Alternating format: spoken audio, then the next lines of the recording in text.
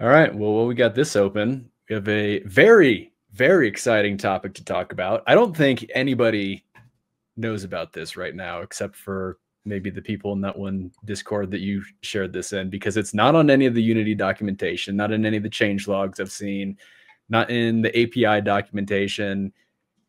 It's not okay. Yeah, anywhere. no, I don't know what it is. It's not anywhere. You do know what it Yeah. is. We talked about this before. Yes. EntityId. Yeah. So yeah, if you can see, we're in Unity version 6002, excuse me, version 6000.2. It's the new beta version. On UnityEngine Objects, you can now do .getEntityId, and this returns an entity ID type. Danny, explain what this is all about.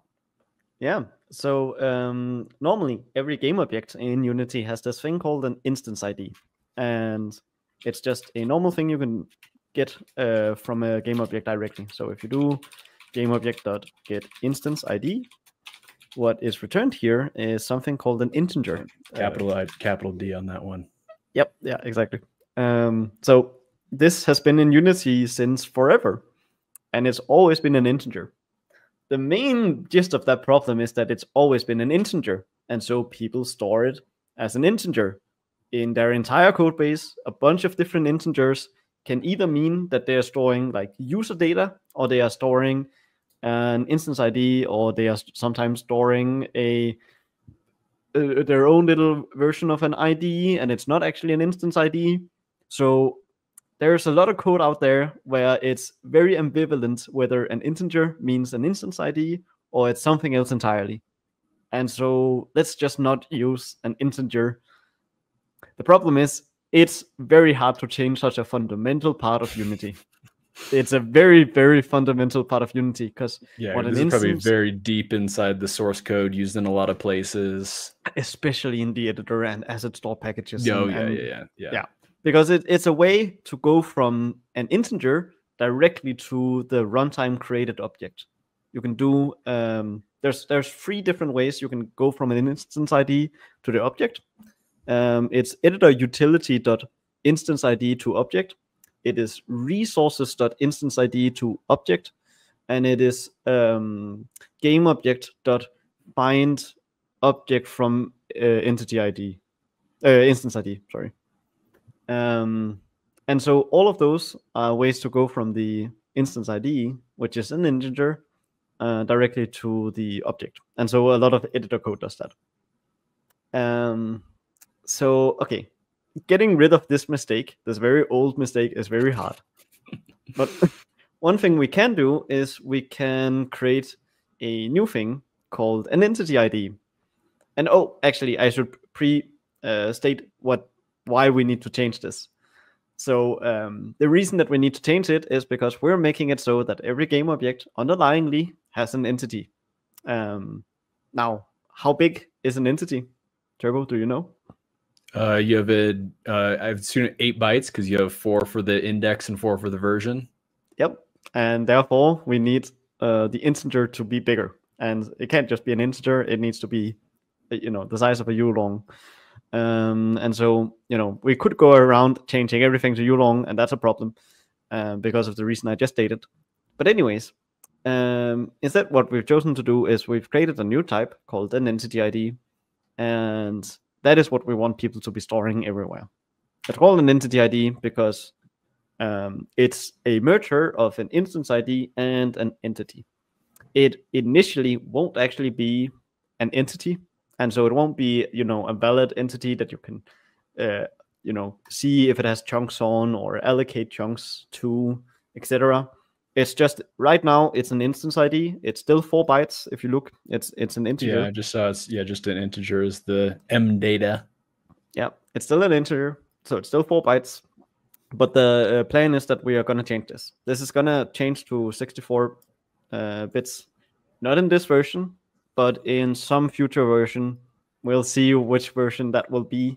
We will probably have to do a huge announcement when that happens. 6003. Because it is somewhat of a breaking change. And we might not even be in Unity 6 by that point. But right now all of that is sort of up in the air. That's a question and a half. In either case, it means that we want people to be using this type. Everywhere in your code where you store an instance ID, ideally you should store an entity ID instead. One of the things we are doing to make it easier for you to do that is that we have an implicit cast from int to entity ID back and forth. At some point, that implicit cast will disappear as well. This instance ID right here. Yeah, that implicit cast will be deprecated at some point because we don't I did see this is on it. Already marked obsolete. Please use entity ID instead. Yeah, that's an instance ID. We created a type for the instance ID. That's just a wrapper. Yeah, I was curious because we just looked at the instance ID that you get, and it's just that int 32. But then so there is an instance ID type, but the instance ID type is just for us wrapping it internally. We're not actually using that. We are using the entity ID. The entity ID has an implicit cast between entity ID and int. If you look at like line 59 and 61. Yeah, okay. Yeah, that one converts between the two. And we use those conversions because just to make it easier on users to upgrade in their project. At some point, we will have to obsolete those as well because, again, people shouldn't be storing integers and entity IDs as like an implicit thing between the two, because at some point you can't just cast between the two because one of them will be bigger than the other one, right? So you will lose information by casting one way to the other way, and we don't want that. That's an unsafe sort of thing to do. But right now we're just making it easier for everyone. But it also means that every single it's not just that there's a GetEntityId on GameObjects. It's also that we have to go out in the entire code base and make sure that every single call that takes in an instance ID now can pass in an entity ID directly instead. And that we obsolete the version that takes in an integer. Which there is so many APIs in our code base that does that. I was gonna ask, like, do you have like a count somewhere of like have you like scanned the code base to see how many instances you're gonna have to update? No, but I know that just like one of the bigger changes, ironically speaking, is just tree view. Now I don't know if it's in the version that you're currently on. It is definitely in 6.2. This one is 6.2. Yeah, but we had a bit of a weird release scheduling thing going on with the tree view stuff. So could you try looking at tree view and seeing if there's a generic version of a tree view? Just search tree view directly from here.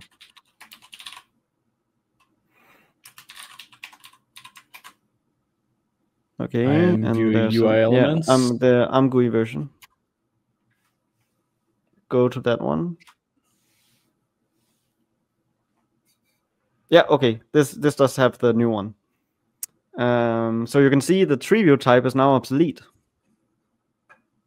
And so what a tree view in Unity is it's the scene hierarchy, it's the project browser, it's the audio mixer, it's every time that you have like a hierarchy of things, that's a tree view. And the problem is a lot of the time the tree views inside of the editors happens to store for every row, it has to store a unique identifier. That unique identifier directly overlaps with instance IDs like 90% of the time inside of the editor. But not a lot in user code and packages and so on. So it kind of creates this problem where a lot of people don't actually need to upgrade to the new thing, but we do internally have to update the new thing, and we don't want to end up having two different tree views. So what we ended up deciding is we created a generic tree view, and the generic tree view then the user is able to implement the int version of to keep the unique identifiers just being an int, while we internally can start using the instance ID version, or the entity ID version, I suppose, but the actual typed version. And then for the users that actually do also happen to be in the same problem that we are, that they need to store a unique identifier of entity IDs, well, then they can also use the generic tree view of entity ID. So it sort of creates this case where, okay, we have to deprecate a type that everyone uses. There is internally, just in the Unity codebase alone, 34 usages of the tree view.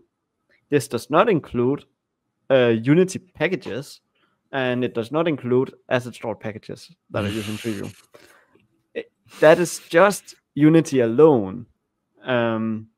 So, you know, it's the case where it's very, very hard to do a simple little change just because we have so many usages of it. Yeah. But what it enables us to do is, as soon as we've turned all of the tree views into entity ID tree views, then all of a sudden now we know all of those tree views, which APIs they are using, and so we can start finding more holes that we can create public API with entity ID for. Because a lot of the time we are using the same API internally as people are externally, and at some point we have to punch through. It's all very confusing, but in the end, what we're trying to get at is we're trying to get to a point where people don't really have a way of getting an integer for their instance IDs, and they don't really have a way of, well, they don't have a case where they can't go from the entity ID to whatever they need with the entity ID, right? Like they can store the entity ID as what they need. Just rewrite the engine at this point. We tried that, and you know, that didn't go so well. I think people have heard of this project called Project Tiny. Oh yeah. That was a Dutch project of all things. Yeah, that was cool. I sadly never got to dive into that too much, but it was a cool little initiative. A lot of Dutch people still think so. It is a cool initiative. It is just, you know, it's very hard to convince anyone that that's a good idea for obvious reasons.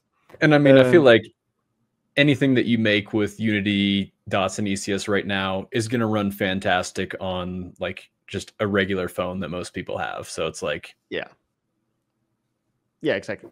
And I mean, right now we're doing kind of the opposite. We are kind of rewriting the engine instead. Right? It's just a little. We're not rewriting the engine. We're rewriting the engine. But I mean, I think the important part here is like what we're trying to do is we know where we want to be, and we also try to put in a path for people to upgrade from that path, right? Because there's no reason that we couldn't just internally change everything over to entity ID and call it a done deal, right?